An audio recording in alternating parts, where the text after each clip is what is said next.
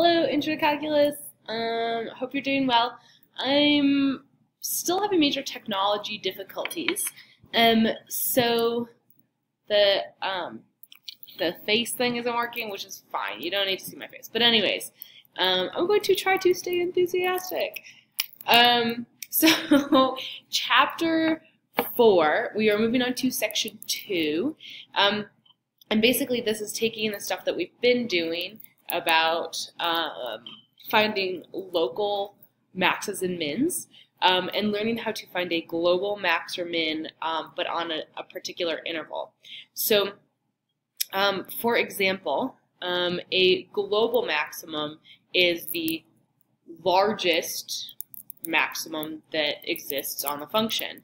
And similarly, a global minimum is the lowest possible y value on the function. And oftentimes we restrict our maximums and minimums. Like if we're looking for a global max or min, oftentimes we restrict the interval that we're looking at, mainly because like if you look at some of these examples, this first one here doesn't have a global max or a min. So right, it keeps going on both sides. So if you give me a global max of like 1,000, I could give you one that's larger. So it doesn't, in this particular case, there is no global max or min. Same thing with this one. Now there's locals, right, here and here, but no global, right, the biggest one. And then same thing, so over here with this function, we have a global minimum, right, because that's the lowest point on the graph, but no global maximum because it keeps going on and on, off to infinity. So oftentimes if we're interested in a global max and min, we're actually looking on an interval. Okay, so by definition, there's like an actual mathematical definition to this, but generally speaking, in layman's terms, the global maximum is the largest local max, and similarly, global min is the smallest local minimum. And then inflection point, just a quick refresher, that's where the graph changes concavity. But what we really want to focus on today is Theorem 4.2, which is the extreme value theorem. And basically what it says is that if f of x is continuous on a closed interval from a to b, so that means like from 2 to 5, or from 7 to 15, or from -5 to -2, you are restricting the area that you're looking at. Then f of x has to have a global maximum and also a global minimum. Because if you like look at, for example, this graph, even though the whole graph on a whole doesn't have a global max or min, if I zoom in and let's say I'm looking at a specific interval, maybe like -1 to 0. So this is the interval that I'm looking at, right? I will either have a global max and min inside the interval, or it's going to be at the extremes. So here or here, right? In which case, so this is true here, where the local and the global, oh my god, I keep mixing up my words. The global maximum on this interval is right here, it's at 0, and the global minimum is right here at -2. So basically what you have to do is if you're looking for a global max or a global min on a particular interval, you have to check to see where the derivative is equal to 0, right? Because then that would be like one of these types of maxes and mins, where the derivative is equal to 0, and it changes from increasing to decreasing or decreasing to increasing. And then you also have to check the y values of the endpoints of the interval, because that is the other location where you could have a global max and a global min. Okay, so if you need to fill in those words. Okay, so for example, Basically, if you are trying to find a global max and min on closed intervals, you want to find the critical points on the interval, so where f prime equals 0. So f prime equals 0. And then you also want to evaluate the function at the endpoints. You want to find out what the y values are at the endpoints, because those are the other places where it's possible that you get a max or a min. So if you're finding global maxes and mins on an open interval, basically from negative infinity to infinity, or to infinity and beyond, the process is a bit different, right? Because again, like I was saying before, this function doesn't have a global max and min on the open interval because it keeps going on to negative infinity and it keeps going up to positive infinity. So it's just kind of a different process. But there's particular types of word problems that are really, and like actual real life problems where figuring out a maximum and a minimum is really, really, really helpful, especially on a closed interval. So say, for example, you are trying to figure out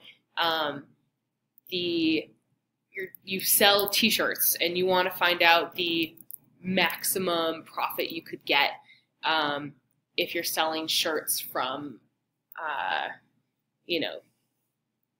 like $0 to $30, and you want to find the maximum revenue that you could possibly get by selling, however many t-shirts at whatever price. So maximizing and minimizing things, which is also known as optimization, which is the title of this lesson. Actually, that's a lie. Not actually, but it is optimization is what we're doing. It's basically looking at how do you get the best bang for your buck in terms of like a sales situation. And that will either be at the endpoints or somewhere in the middle. So anyways, let's try a couple of these examples. So number 1, find the global max and min of f of x equals x cubed minus 9x squared minus 48 plus 52 on the following intervals. Okay, negative 5 to 12, negative 5 to 14, and then from negative 5 to infinity. So go ahead, if you kind of understand the concept, go ahead and try it first, and then I will go through the solutions. Okay, so number 1, step 1, you want to find the critical values, because if there are critical values in the interval, it's a possibility that those might be your global max and global min. So I find f prime, which is just 3x squared minus 18x minus 48, set it equal to 0. In this case, I'm going to divide everything by 3 because everything is divisible by 3, and that makes my life nicer. So then I need to factor. So what multiplies to negative 16 and adds to negative 6? That's negative 8 and 2. So this whole thing factors to be 0 equals x minus 8 and x plus 2, which means my critical values are positive 8 and negative 2. And then I want to look at what the y values are at those points. Now, this interval, negative 5 to 12, contains both of those. It contains 8, right? 8 is in this interval, and so is negative 2. So I have to test both of them and find out the y values at those points. Okay, so x equals negative 2 and 8 are my possible critical value, or are my critical values possible global maxes and mins. So I want to find the y value when x is negative 2. So I have to take that negative 2, plug it into my y function, my original function. So negative 2 cubed minus 9 times negative 2 squared minus 48 times negative 2 plus 52. Assuming I did my arithmetic right, I have a negative 8 minus 36 plus 96 plus 52, which is 104. So the y value when x is negative 2 is 104. And so what we're looking for is, are there numbers on that interval that are higher or lower than that? So we also do the same thing at x equals 8. Okay, so when x equals 8, y equals, plug 8 in to the function, negative 396. So that is a point on the graph. So just looking at these two numbers, 104 you would guess is a at least a local max, probably. Again, you would have to double check that. But you do, because you don't know if it's increasing or decreasing next to it. So you don't know what this is yet, but it's definitely higher than negative 396. So in terms of a potential global max, this is a potential global max, this is a potential global min, but then you also have to check the endpoints, because you could also have higher values at the endpoints or lower values at the endpoints. So what that means is I have to take the endpoints of the interval, right, which are at x equals negative 5 and x equals positive 12, and I have to find out what the y values are at those points as well. So I just take negative 5, plug it into f of x, and take 12, plug it into f of x, and see what I get. So when x is negative 5, y is negative 58, and when x is 12, y is negative 92, both of which are not any lower or higher than these two values. So just to kind of see this, I'm going to pull up a graph for you so that it makes sense in terms of the function as well, in terms of the graph. Okay, so if I pull up the graph on Desmos, remember we're looking at the interval from negative 5 to positive 12, which is right here. And so on that interval, you see that that first critical point at negative 2, that is a local max and also a global max in this particular case, because there's nothing higher than it.